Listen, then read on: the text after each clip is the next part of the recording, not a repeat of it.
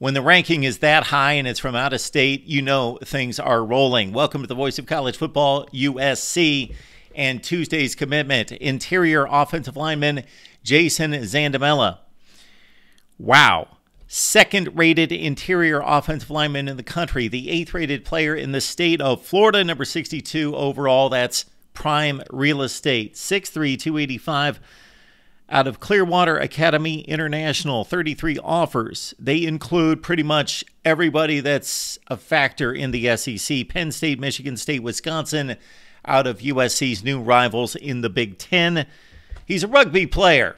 So if they've got any kind of intramural club team rugby at USC, maybe Lincoln Riley will help or allow him to indulge. He played on a state championship team for a second consecutive season there at the Sunshine State Independent Association 10-1 football team this past season, and led a rushing attack that averaged 7.8 yards per carry. Jason Zandamela, what a find, what a discovery, what a commitment, and hopefully a signing for USC coming up in December.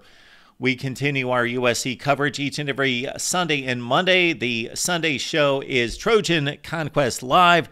That's right here at the Voice of College Football with Tim and Rick.